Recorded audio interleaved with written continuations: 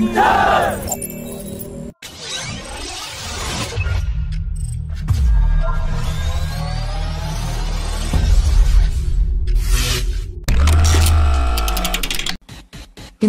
Aeronautics has started the design and development work on Tejas-MAX cockpit that will act as the mothership platform with embedded air teaming intelligence concepts that will demonstrate the fully autonomous wingman platforms and swarming of drones to engage in combat mission in the next 4 years. The Tejas-MAX will be based on a twin-seater Tejas aircraft that will have a highly modified second cockpit to act as command and control post for the CATS Warrior Low Observable Unmanned Wingman, CATS Hunter Air-Launched Cruise Missile and CATS Alpha Loitering Munition. Defense Minister Rajnath Singh has said that the BrahMos-NG cruise missile will complete its trials in 2023, and the new generation of the BrahMos cruise missile will be produced at a facility near Lucknow. The Indian Air Force has confirmed its interest in procuring 400 BrahMos-NG missiles costing around 8,000 crore rupees that will be delivered in the next 5 years, and discussions are on with the Indian Army and Navy for such orders, and the venture is also seeing the possibility of additional export orders to foreign countries worth 10,000 crore rupees in the next 5 years, taking the total anticipated order amount to about 42,000 crore rupees. The Indian Army has shortlisted 3 private sector enterprises for its Robo Mule requirement, that includes Gridbots Technologies Private Limited, J Robotics Private Limited, and Kaya Virtualization Tech Private Limited.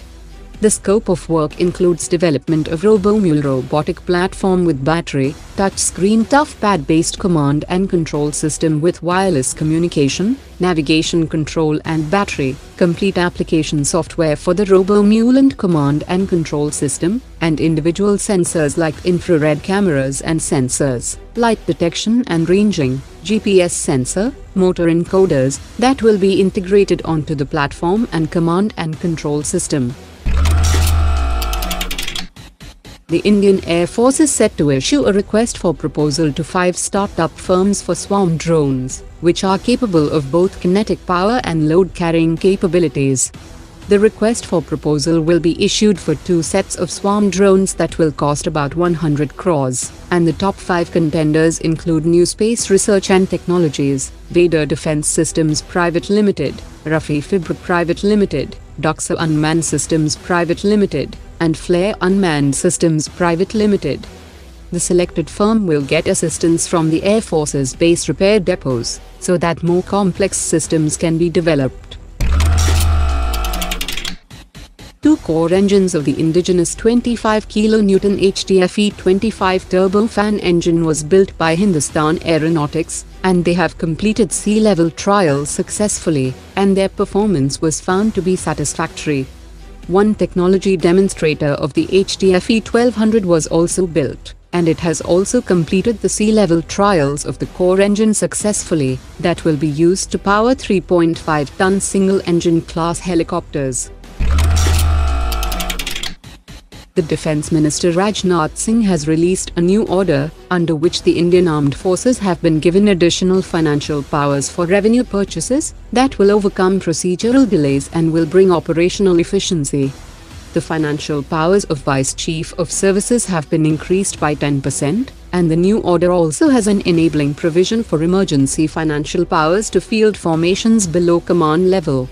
A new schedule on hiring of aircraft and associated equipment has been introduced for the Air Force, that includes hiring of mid-air refuelers. Mauritius will procure 1 Hindustan 228 commercial aircraft under the Government of India line of credit, and the aircraft has recently carried out a successful ground run and low-speed taxi trials for type certification by the Directorate General of Civil Aviation. It is equipped with a digital cockpit which will ensure accurate readings, and features auto-check capability to alert pilots in emergencies. At a time when Turkey has become the most active international supporter of Pakistan, a stealth frigate of the Indian Navy has carried out a joint exercise with the frontline warship of the Egyptian Navy in the Mediterranean Sea, that included drills for transit through asymmetric threat environment, operations for interdicting suspect vessels, as well as cross-deck helicopter operations that involved helo recovery procedures and airborne light replenishment.